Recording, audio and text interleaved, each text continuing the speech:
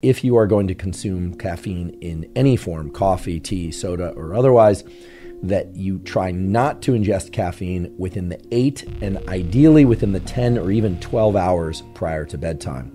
That's because the half-life of caffeine is such that even if you are able to, for instance, have a cup of coffee around 3 p.m. or 4 p.m. and then fall asleep around midnight, the architecture of the sleep that you get is going to be disrupted. It is very important that you get sufficient amounts of both slow-wave deep sleep as well as rapid eye movement sleep each night.